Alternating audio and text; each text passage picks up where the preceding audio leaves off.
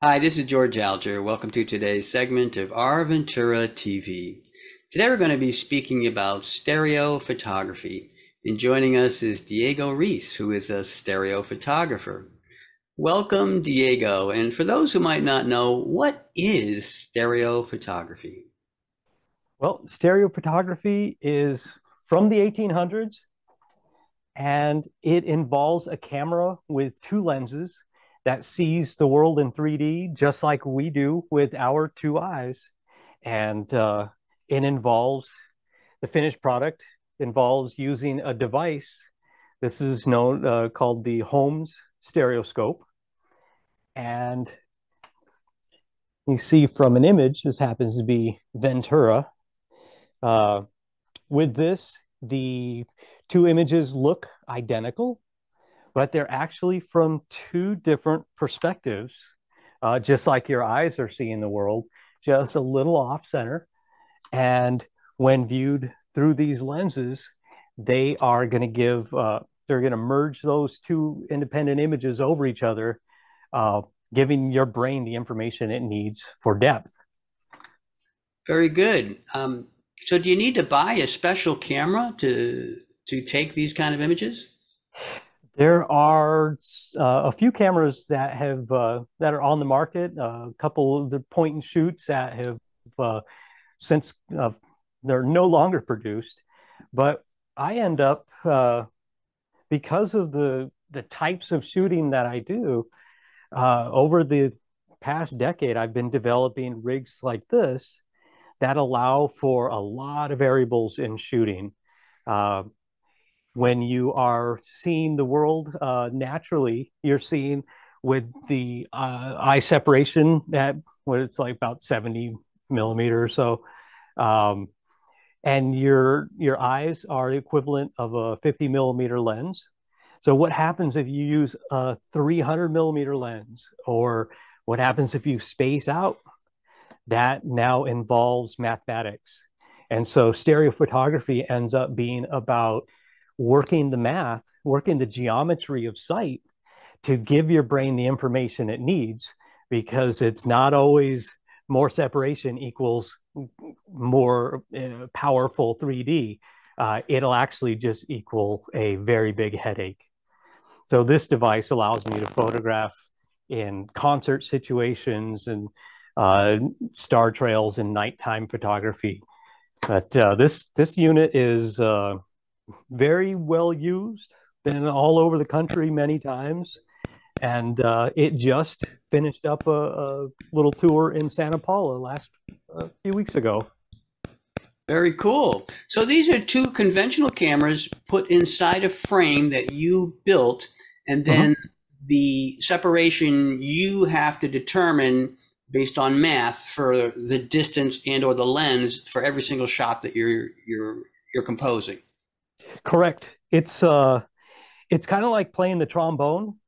There's no detents, but after a while, you get there are things to evaluate in a scene where it's like raising red flags, where you know this is going to be too much and that's going to be not enough. So you find sweet spots that end up almost like a reflex. The more time you spend with it, it might take 80,000 shots to really evaluate a scene accurately and get your separation proper. Um, I shoot in hyper stereo, which is wider separation than your eyes are built with.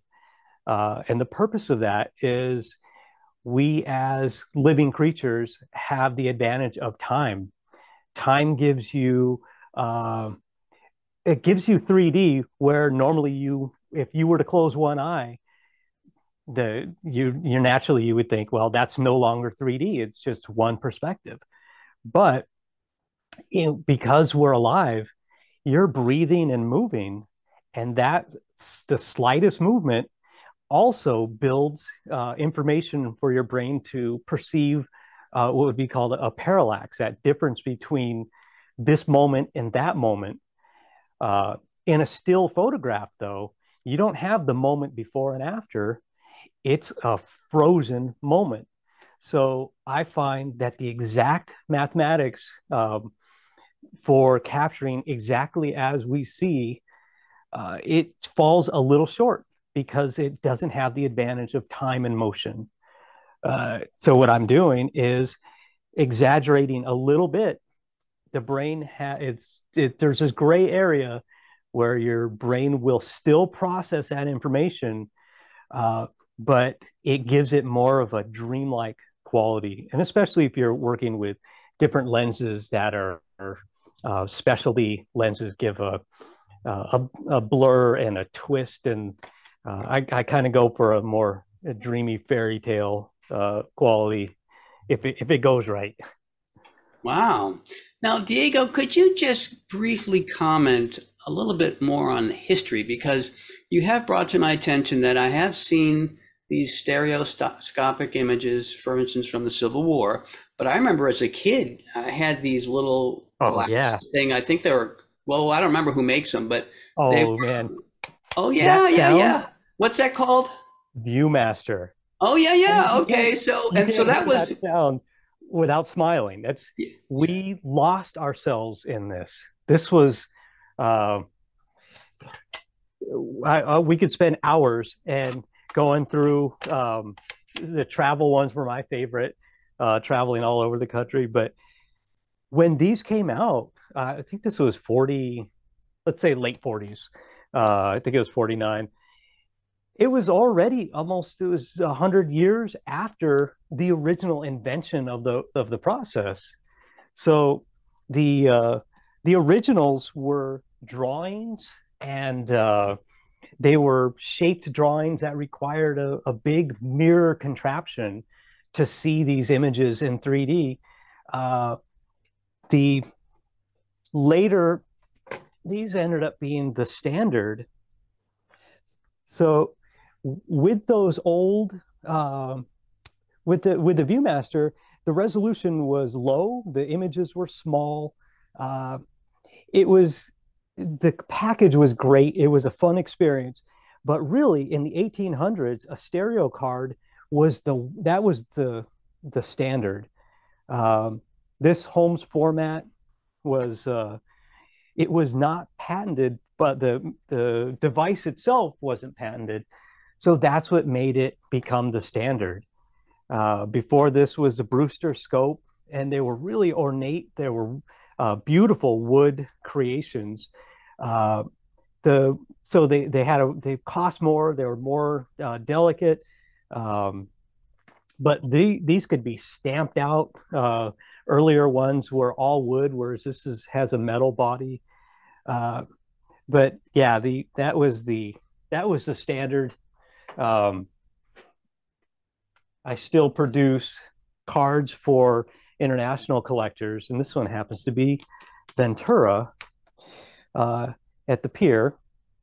I find myself out in the middle of the night in scary spots. I favor the 2, 3 o'clock in the morning hours for shooting, but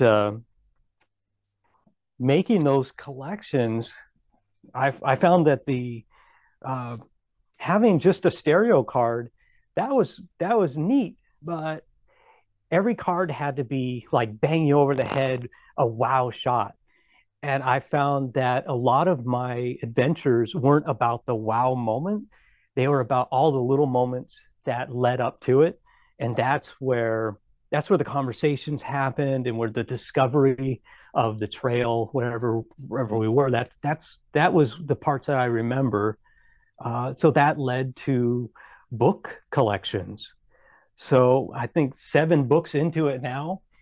Um, I returned back to Santa Paula, photographed uh, just the small moments of uh, what makes my hometown um, rosy and warm in my memory. I've been out of Santa Paula for a little while now, but you'll see here that the same side by side format, just like it was in the 1800s, only with collections like books.